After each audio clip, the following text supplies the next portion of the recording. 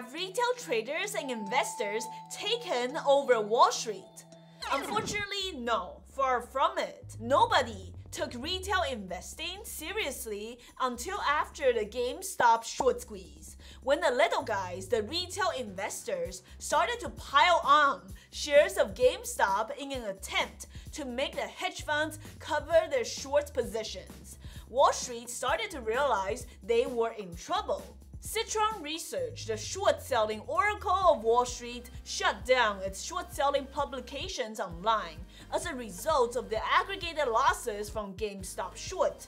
Melvin Capital, one of the most elite hedge funds, had to be bailed out by two other firms. Retail traders and investors have forever solidified their place on Wall Street and are now recognized as a force to be reckoned with.